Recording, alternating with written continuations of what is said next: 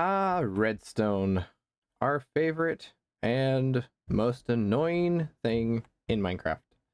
It's the lifeblood of all redstone contraptions and makes the game so much more unique than just regular Minecraft.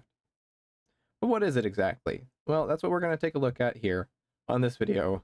We're going to go over some basic features and uses of redstone. And if I skip over anything, it's just because I'm trying to keep it simple and I don't want to overcomplicate this video. So, what is redstone?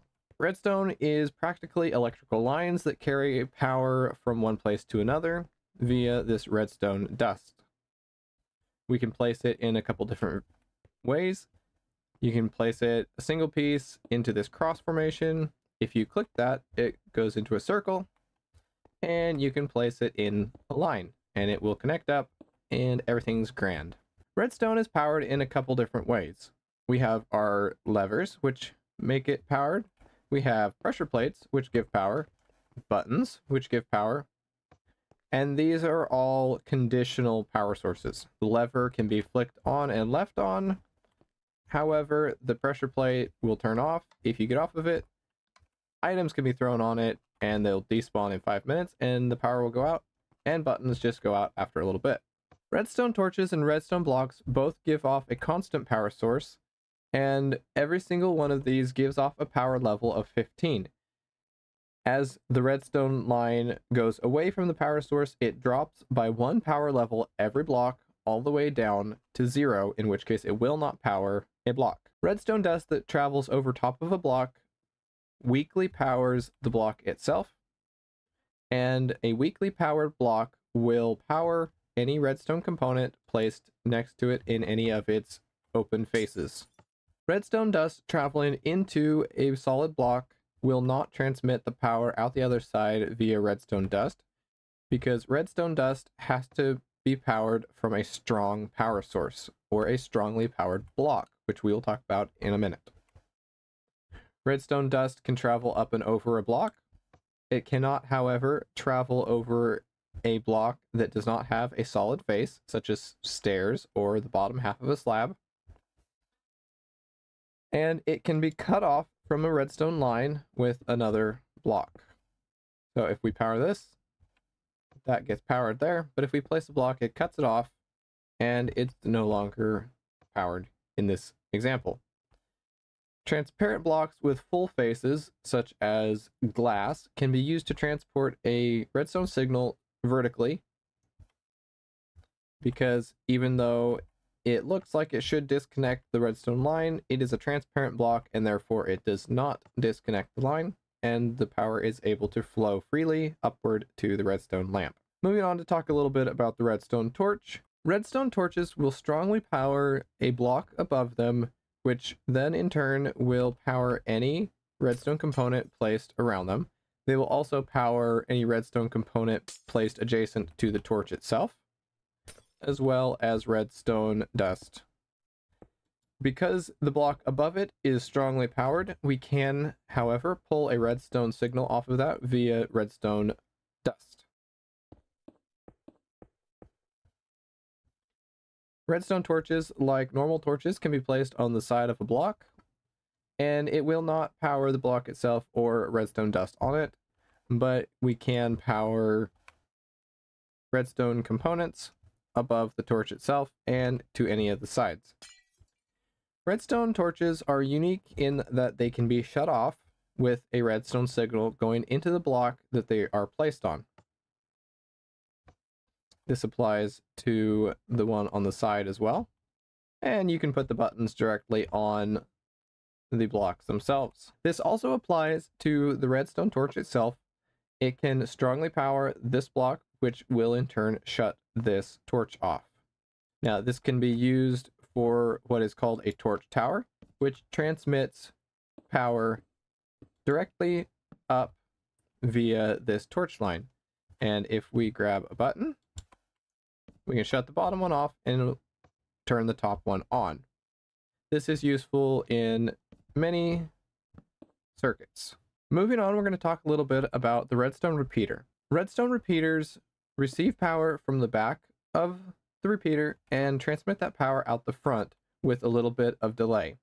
Standard repeater setting is 1 tick of delay, which is 0.05 seconds.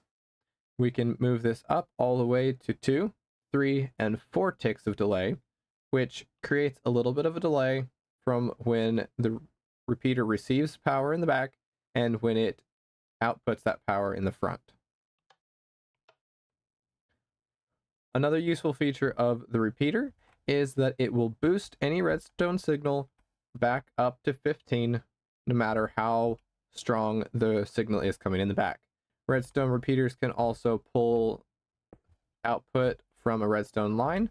They'll redirect the redstone into themselves, and this is useful in a lot of different situations. Redstone repeaters can also strongly power a block, in which case it will allow redstone dust to pull out the signal from the other side. Here we have 2 lines of 5 repeaters. These are all set to 4 ticks of delay. These are all on the standard setting of 1 tick of delay, and we can see the difference here. This allows for very, very specific timing in a lot of redstone contraptions. We learned about the dot of redstone at the beginning, but we didn't really talk about what it does. The useful thing about this dot of redstone is that it will receive power from a strongly powered block, but it will not transmit that power to the sides directly adjacent to it. So if we put a redstone lamp here, it will not power that lamp. However, if we click it and make it into the cross, it will, because the redstone dust is actually traveling directly into it in this orientation. Over here, we can see that the block that the dot is on is powered, and it will power blocks directly adjacent to the sandstone that the dot of redstone is on. Redstone signal cannot be transmitted through any transparent block like glass, leaves, fence posts, slabs, and more, and can only be transmitted through solid blocks. Shifting gears once again, we're going to come take a look at the comparator. The comparator, like the repeater, will receive signal from the back and transmit that signal out the front. The difference is the comparator also has inputs on the sides here. One of the primary uses of a comparator is to read the contents of a container. In this case, we have a line of 15 lamps here, indicating that this chest is all the way full. Pull out 1 stack of redstone lamps, and we can see the last lamp shuts off. And we can keep doing this, and it will give an output according to the percentage of the chest that is full, all the way till we take them all out, and it will output 0 redstone. Another interesting use of the comparator is reading lecterns and written books. So for example, we have a written book here with 15 pages, and the redstone comparator will determine the redstone signal based on what page you are in the book. So if we turn this book to page 1, it'll output a signal of 1. We turn this to, let's say, page 8. It'll output 8 power level. A comparator also has what is called the subtract mode. You right click on it and it will turn this front torch on, like so. And this is useful for getting a very specific redstone signal that you need. So in subtract mode, it will subtract whatever power level is coming in from the side from the power level coming in the back. So in this case, we have a redstone block at the back, which gives a signal of 15. In this situation, we have a signal strength of 4 coming out of this comparator in subtract mode, which means this signal strength over here has to be 11, because 11 from 15 equals 4. So we take a look at the book, and indeed, we are on page 11. Now let's say we need a power level of 9. Well, if we just simply move this over to page 6, 6 from 15 should give us 9. This is extremely useful for when you need a very specific power level. Moving on, we're going to talk a little bit about the observer. Now, the observer will see any block update in front of it and produce a redstone signal out the back via this little redstone dot. An observer, unlike any of the other redstone outputs, like a button or a lever, will give off a short burst of redstone. If I flip this trapdoor, you can see the lamp lights up for just a brief moment. This can be extremely useful in farms where you need to monitor the growth of a plant, i.e. sugarcane will send out a signal if it grows in front of the observer and can tell your machine to harvest the sugarcane, or it can light up a light letting you know that you can harvest it manually. Moving on, we're going to talk a little bit about the pistons. The piston can be placed in any orientation and it can move up to 13 blocks as long as they are movable blocks. Movable blocks include pistons, but a piston with an extended arm cannot be moved.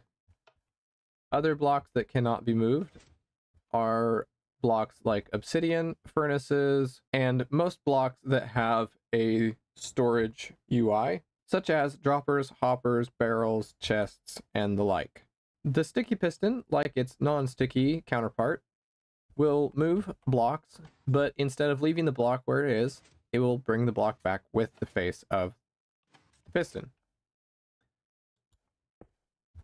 A sticky piston will not stick to another sticky piston, but you can steal a block from a sticky piston with another sticky piston. Sticky pistons can also be moved, and as with the other pistons, they cannot be moved if they're extended. The dropper is exactly like it says. It drops things. It receives a redstone signal, and it will drop one item out of the 9 slots here at random. It can be placed in forward-facing, upward-facing, and downward-facing positions. The dispenser, like the dropper, will dispense or drop any item, just like that. But if the item is usable, such as a lava bucket, it will actually place the lava in the world, leaving the bucket behind, and it can be collected up like so. This applies to things like shears.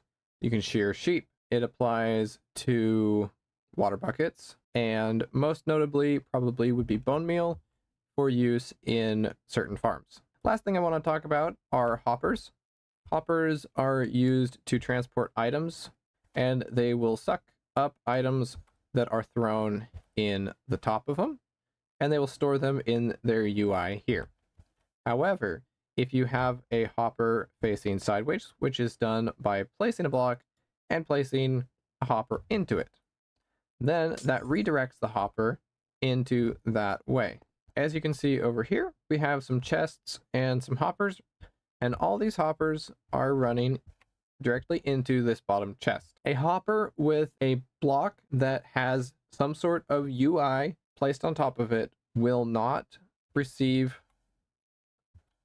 thrown items, but instead will suck items out of the chest or whatever, and it will transmit those items through into the chest below.